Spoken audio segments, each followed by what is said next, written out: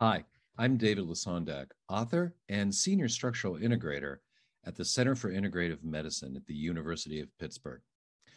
I'm here with some friends to tell you more about structural integration. Now, according to this book, written by the founder, creator of structural integration, Ida Rolf, where the term Rolfing comes from, writes in page 15 that structural integration is a system that induces change towards an ordered pattern. In general, it is a basic 10-hour cycle of treatment that balances myofascial relationships.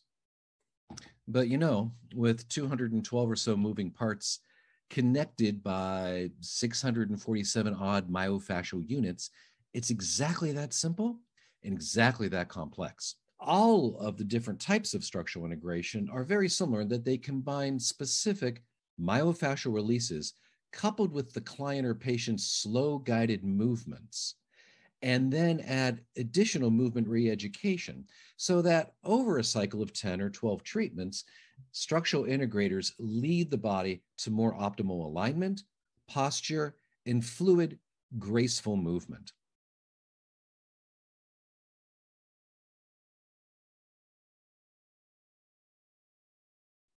Now you're going to see a really compelling case study, get some perspectives from other structural integrators, but first, we're going to see an overview of a 12 series session, as well as some before and after with structural integrator and author Thomas Myers.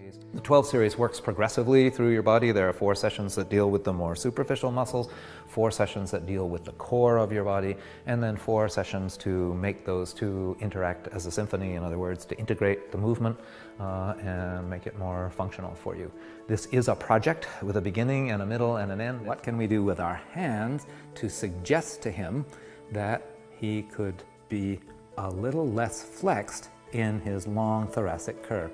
Because the position that we see his shoulders in is very dependent on the rib cage.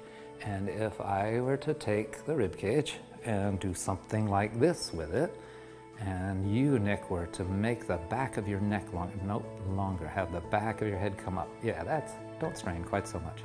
We don't want to see a double chin, just a little bit of length. Yep, lovely. But now you can see that that makes a real difference. His thoracic curve is more normalized, and you can see that the shoulders are going to sit quite comfortably. If he's coming into me and complaining of his shoulders or his neck, I say, okay, but that's not happening here, that's not happening here, that's happening here. So there are 3 measures of the value of any given session. One is what I observe, and we just got a chance to look at that in the moments after the session. That's one measure. A more accurate measure would be to get him back here in a week and take the pictures again and see how much held during the week that he was gone. If this is learning to ride a bicycle, he should stay on the bicycle during the week that he's gone, not go back into the pattern that he was in. The third thing that's valuable is his subjective impression. How are you doing? I'm doing pretty well. Yeah? I'm feeling a definite full breath now, Mm-hmm. much deeper breath than I was at the beginning. Good. And the pains in my back are definitely lessened. Good. Okay. Well, those are both positive things. If he feels that the pain in his back is less, then maybe I can tease him to come along so that we can get in, like next time we'll be on the superficial back line, we'll be into all the muscles of the back for sure, as well as those muscles deep in the pelvis that are holding the pelvis forward and these muscles that are holding the rib cage down. So we're not trying to do the whole job in one session. There's an educational element to all this, and that's where we have, when you're standing there and we say, what's it feel like to shift your weight or take a step? There's something about owning it, owning that experience. As you say that, I can feel that. I can feel that I have more weight on the outside. And how you're going to apply that in the activities that you like to do. Bodies store tension, stress, traumas, physical, mental, emotional. All of those things take shape in the body. And what Rolfers are addressing is the systemic impact that even pain in one area of the body has on other parts of the body. So it's the only system that I truly know of that works head to toe to organize the body, give it spaciousness in a three-dimensional way. Symptom relief requires that the entire body be addressed. We're looking at what each segment needs or where it needs to go.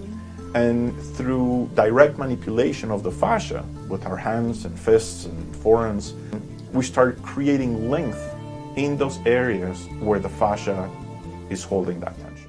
Hi, I'm Bernie Landals, board certified structural integration practitioner and author of Finding Their Feet, Every Parent's Guide to Milestones and Movement.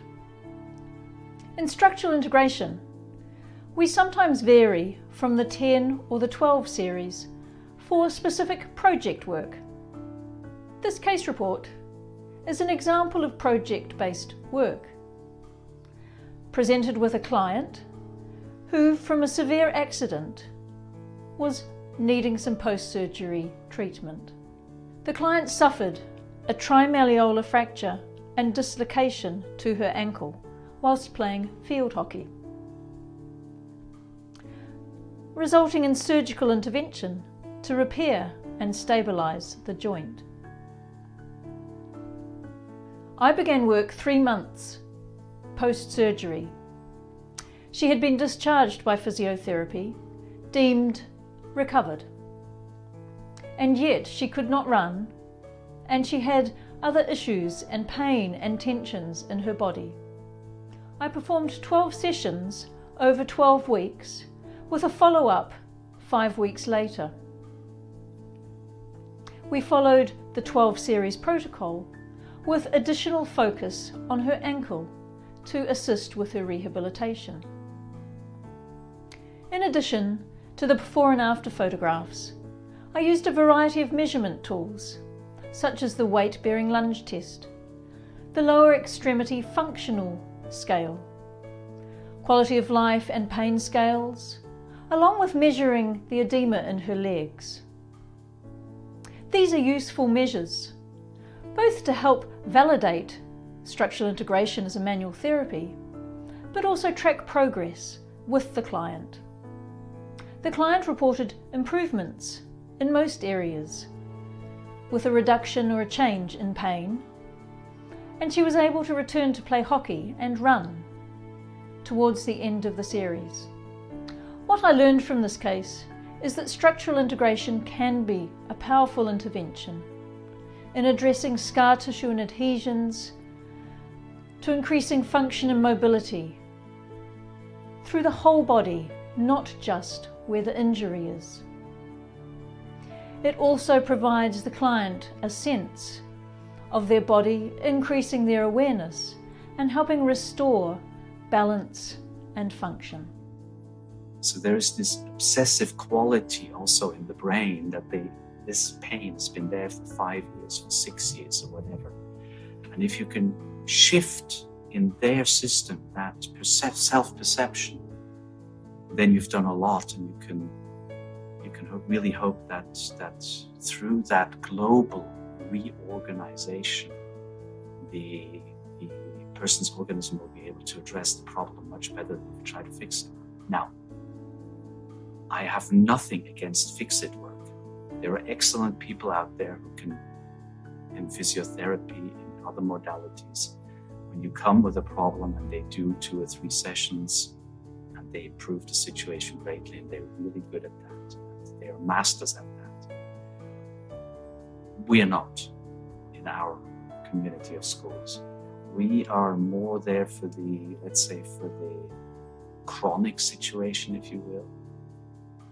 But we're also there, for me, a 10 series is I take the person on an adventure. This is how I always look when I start. I take them through a tour of their body in 10 sessions, where they actually learn the interconnectedness of things. So whether a structural integration practitioner is doing project work or series work in a 10 or 12 session, those who undergo the process of structural integration usually find themselves better balanced, moving through their day with greater ease, and having a cessation of the often chronic aches and pains that brought them to structural integration in the first place. I'm David Lesondak. Thank you for your time today.